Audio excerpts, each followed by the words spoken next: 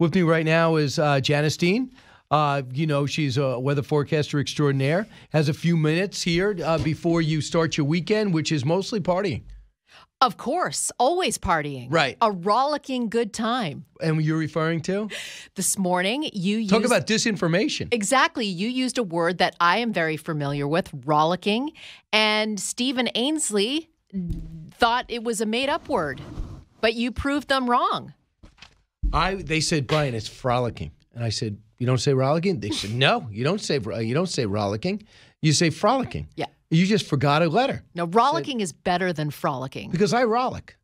But the problem is rollick and frolic are usually said in the same sentence. I like to rollick and frolic. Both at the same time? Yeah. Well, Don't that's you find confusing. Right. Right. So I was vindicated.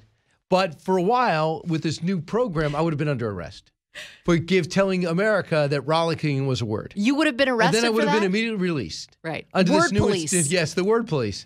This newest, I could be spreading disinformation that rollicking was a word. You're under arrest, sir. Come with me. I love the word rollicking, and I suggest that every day on Fox and Friends, we have a new word that might perplex some. You mean there might be doubtful, it might not be a word? Correct. Gotcha. Don't you think people would tune into that? No. And we could do it before the commercial I'm bored break. already. I would not. I don't want to come into the commercial to learn one new word. Can people contact you right now and tell you that they would like to have a word of the day on Fox and Friends? No, there's a security. You talking about just come upstairs and No. just... What are you talking about? Well, they can email Allison and she can let us know that most of the audience would like to know a new word of the what's day. your cell phone?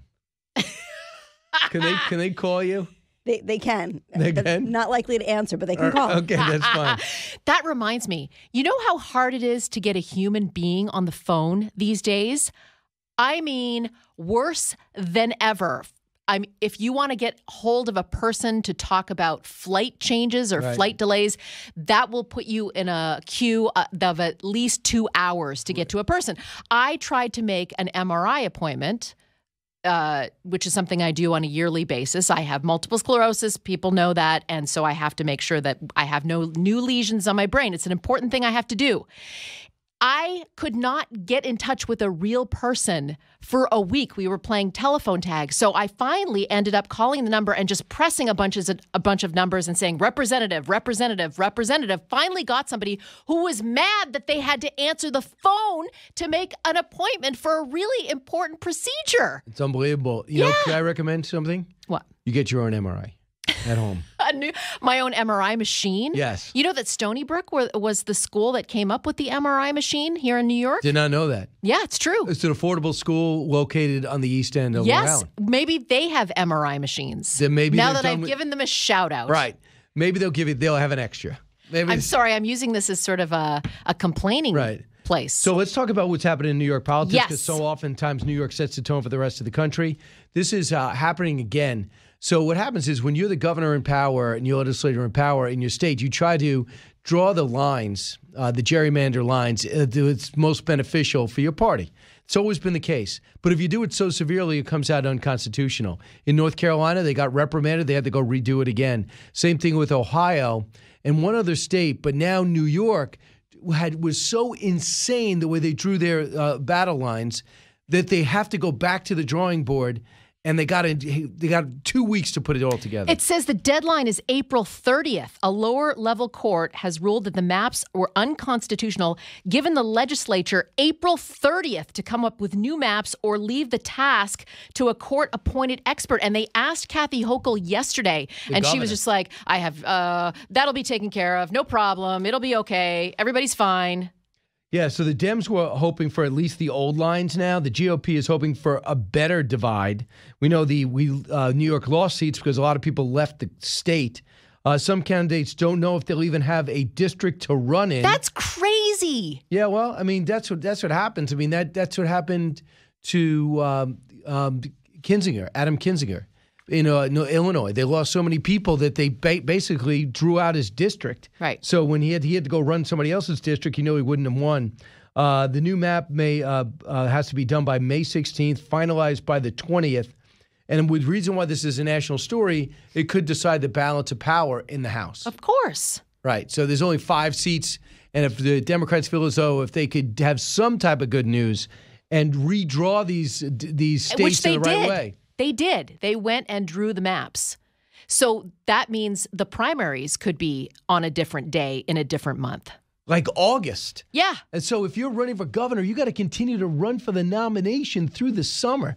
But I mean, in New York, Zeldin's going to get it, right? Well, I have no knowledge on this, but does seem that he is probably going to be. He's up by like 20, 30 points. I mean, how much more divided are you going to be? Do you think Rudy Giuliani stumping for Andrew is helping? Well, maybe. I mean, that's why I think that all of these candidates should have a shot at it. Don't you agree? Yeah, but not a 6-month shot, because then Kathy Hochul's got a machine supporting her, even though she's made a series of bad decisions. Number one, threw out all these obligations to pensions that kept the budget somewhat in order. Number two, I'm all for the Buffalo Bills, but you should have consulted someone before you gave them $600 million of taxpayer money. Yeah. I think people are really mad, and it should have been on a ballot.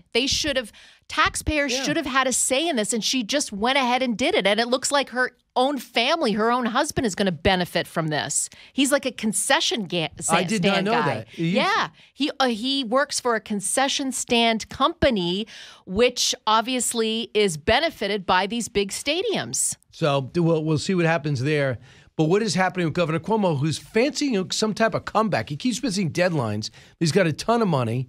Is he in any legal trouble still? Well, my friend Daniel Arbini, I've known the Arbini family for almost 2 years now. They also lost their father to COVID, which he contracted in his New York nursing home, a Brooklyn nursing home. Daniel has filed a federal civil lawsuit. He did that yesterday and wants to sue not only Cuomo, he wants to sue the state of New York, Melissa DeRosa, who was his top aide, who admitted that they undercounted the numbers, and Howard Zucker, who was the health commissioner, who has since stepped down. So he filed that by himself and is going to go forward to try to. I mean, this is a story of David and Goliath. He really is David against the whole machine of Andrew Cuomo. And people will jump on board if he is. I hope so. Yeah. Here's what he said yesterday on WGY Radio, Cup 44.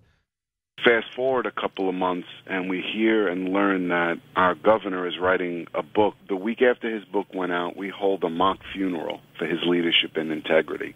People are coming out of the woodwork to tell us what has happened to them. So we're learning things that nobody else knew at the time. But we met a lot of other, what we call COVID orphans. We met Janice Dean at that event and got close to her after what her in-laws went through. Our dear friend that we grew up with around the corner lost both his parents to COVID in the nursing home. His mother got it in the nursing home. The father was visiting the mother. He got it. They both died in a week. So that's why he's taking on, and there's no apology, there's no acknowledgement. Nothing. What other states did the same thing? Well, New Jersey. And by the way, New Jersey paid $53 million over COVID deaths at a veterans home. They did that. They settled that just a few months ago. So New Jersey, that would be Murphy. They did exactly the same thing. They put COVID-positive patients into nursing homes by the thousands. Michigan, Whitmer, Governor Whitmer did the same thing. And we found out she was covering up the numbers as well. That has been proven by an audit. And then we also have Pennsylvania. Governor Wolf did the same thing, putting COVID-positive patients into nursing homes. And there are several other states. Wow. And we need to start with New York, and then from there, if there's a precedent set, then we need to do the same thing in every other state that put COVID-positive patients into nursing homes. And by the way, the UK High Court across the pond ruled that this type of action was illegal. They did exactly the same thing in the UK of putting COVID patients into nursing homes. Was there a financial reason why this could have happened? Does it pay more to send people back? Yeah, it's a big hospital lobby thing. The hospitals, from what I gather, wanted paying customers to come into their hospitals and got rid of the seniors, which they decided to put back into the nursing homes, even though they were supposed to protect the vulnerable. This is what I don't understand. They had all of us quarantined so that we couldn't go out, but yet they put COVID into the most vulnerable places where our seniors lived and did it without us knowing. Wow. Between the crime, between the budget would see Kathy Hochul looks way over her head, a ridiculous naming of a lieutenant governor who's under indictment, right? Who ran on to fund the police. Yeah. So between all this, do you think that there's a sense that a Republican has a shot? Because I saw one Lee Zeldin poll, he was up a point against Hochul. I think if there's ever a time for a different party in New York State, it's now. So, Wilson, one more thing for Arbini. Do you remember Trump and Cuomo were just fighting nonstop, and then they get along, then they wouldn't? Mm-hmm. So, what do you need? Because I need ventilators, and I need to make my makeshift hospitals. They ignored Good Samaritan's purse that opened up in Central Park. Yep.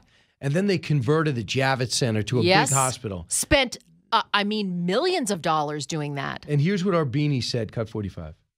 Governor Cuomo had at his disposal, thanks to President Trump, 2,000 beds, besides Samaritan's Purse, 135 beds, extra in New York City to be used by anybody and everybody.